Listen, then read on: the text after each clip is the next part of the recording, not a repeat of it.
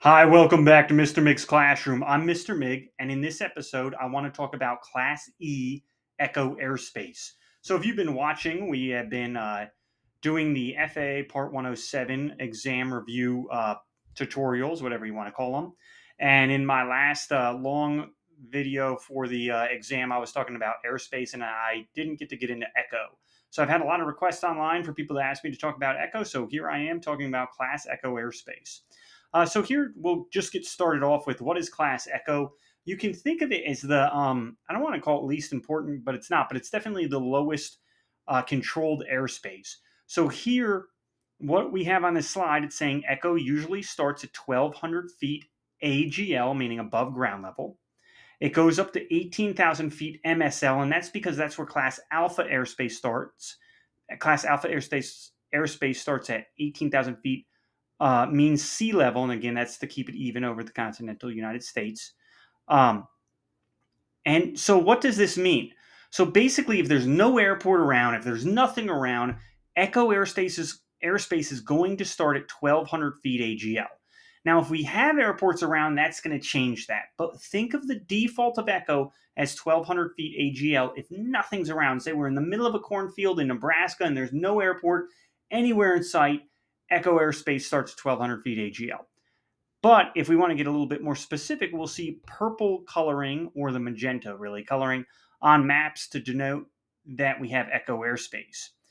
So here's where things get tricky. And Echo is definitely the trickiest airspace because really there's four types of Echo. There's the Echo I just talked about. So all this nothing, if you can see let me see. Yeah. So here you'll see like I'm making a little red circle with my mouse. Like where there's no airspace around, we're in Echo airspace at 1,200 feet AGL. Everything underneath 1,200 feet AGL is going to be at Gulf airspace. So that's one type of Echo, right? Then we have another type of Echo. Let's start with this Echo right here. So this is, whoops, I didn't mean to open that up. So this right here, we're looking at the Martin County Airport right here, and we see this shaded magenta ring around the airport. What this is telling us, when we see this shaded magenta ring, it's giving us a really small airport, something that probably has no commercial airline traffic whatsoever, maybe just small planes. It could be for whatever type of use, private planes or maybe agricultural use, whatever it might be. What this is saying is that this Echo airspace doesn't start until 700 feet AGL. So basically what they're doing is they're bringing that default 1,200 feet AGL Echo down to 700 feet AGL for this airport. So it kind of looks like, if we go over here to this, over here, remember here, this blue here is Echo. Everything here is Echo. So above these other airspaces is Echo. Well, when we have these smaller airports, what they'll do is they'll just bring that Echo down a little bit further. Instead of starting at 1,200 feet AGL, it starts at 700. Here's a good indication of that. So that purple here is showing Class Gulf, and then we got that Echo right there starting at 700. Don't let those colors confuse you. This is just a diagram kind of showing you a cross section of the airspaces, right? So if it's a shaded Echo, like this one, if it's a shaded magenta Echo, then the Echo starts at 700 feet AGL, meaning everything beneath 700 feet AGL is going to be Class Gulf airspace. Everything above 700 feet AGL until we get into 18,000 feet MSL, right? Everything between 700 feet AGL and 18,000 feet MSL is going to be Echo. All right, so that's one type of Echo. I don't want to confuse people. So if this next thing confuses you, honestly, just ignore it. But I do want to state it because it's the truth. In this Echo right here, where we have this shaded magenta, technically, it's still controlled airspace. However, you don't actually need ATC permission. Now, if you're flying a drone, you're not supposed to fly above 400 feet AGL anyway. But if for some reason you are at 700 feet AGL, you technically don't need ATC permission if you're flying in there. It's just telling you to be cautious because there could be some more air traffic in there. But if that confuses you, if it's easier for you just to know, hey, if you're in Class Echo airspace, you need ATC permission, honestly, you'll probably still get most of the questions right like that. But I do want to throw it out there. Echo, yes, it's controlled airspace, but in this type of echo and in that 1,200 feet AGL echo, you technically don't need ATC permission in those echoes. Okay, let's move into the next echo. So right here, I'm going to zoom in a little bit more. We have this Pitt Greenville airport right here. And now you'll see that we have this dashed magenta line surrounded by the shaded magenta. In this type of airport, this is telling us that this echo starts at ground level. So if we're inside this dashed magenta line, now our echo is starting at ground level. In that case, you do need ATC permission to fly in this area here surrounding this airport.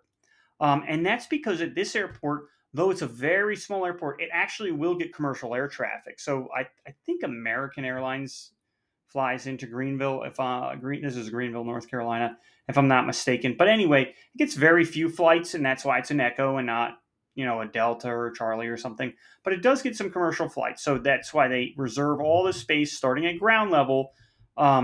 It's controlled airspace, and you cannot fly here anywhere inside that dashed magenta circle. You cannot fly there without ATC permission. If you're outside of there, if you're in this shaded area, that's when it's, again, 700 feet AGL. So that's the difference there. All right, so if it's a dash magenta line, you need ATC permission, and Echo starts at ground level, and it goes all the way up till Alpha airspace at 18,000 feet MSL. If it's a shaded magenta circle, then it does not. Echo airspace does not start until 700 feet AGL. So outside here at, say, 400 feet AGL, outside of the dashed circle, you were still in Gulf at 400 feet, right? Okay, so then there's one more echo I want you to be aware of, and then we'll end here. This one, I don't find it's tested very often, but I don't want to leave you without talking about it because it is still, something maybe you'll run into when you're flying drones or whatever. Maybe you will see it on the test and you want to know what the heck this is all about. All right, so here we're in this North Myrtle Beach Airport right here, right? So here's the Myrtle Beach Airport, and this is a solid magenta circle, a solid magenta line, so that's going to be a Class Charlie airspace. This over here, this North Myrtle Beach, is a dashed blue line, so that's going to be a Delta airspace, right? We already talked about this today. This shaded circle is our Echo that starts at 700 feet, right? So up below that, you're in Gulf airspace. But then we have these dashed rectangles coming off of our dashed blue line. Sometimes you see these. Sometimes they come off Charlie's too, actually. I think the Raleigh airport has that. All this is doing is just giving a little bit more space, because you see this, that's the airstrip right there, and so the airplanes are usually coming in these ways. So it is saying here that Echo starts at ground level in this rectangle area. So this circle is obviously Delta. But then in this rectangular area, Echo is starting at ground level. We call this like E4, Echo 4 airspace. And so I just want you to be aware of those. So that's a controlled Echo that's not surrounding an airport. It's cut off by Delta. And these technically you also do not need ATC permission, though. I think most of the DJIs aren't going to allow you to fly in these areas. And my advisement is that maybe you do contact ATC and be very cautious, because you could get airplanes. Obviously, they travel through here. So, but anyway, it's giving you a caution, and that's what that is. That's a different type of Echo there. I just want you to be aware of. Anyway, thank you for watching Mr. Mig's Classroom. Please put your comments in the comment section below. Give me a thumbs up. If you'd like to super thanks my videos, I greatly appreciate that. A super thanks is giving a donation to the channel. A number of you have already super thanks, and I really, really appreciate it. It means the world to me if you super thanks or join the channel, which would give a monthly contribution. So super thanks is a one-time contribution, and even if you give $1 or $2, it's greatly appreciated. If you do a monthly contribution, again, even if it's $1 or $2 a month, greatly, greatly appreciate it. Thanks for watching. Like, share, and subscribe, and I'll see you next time on Mr. Mig's Classroom.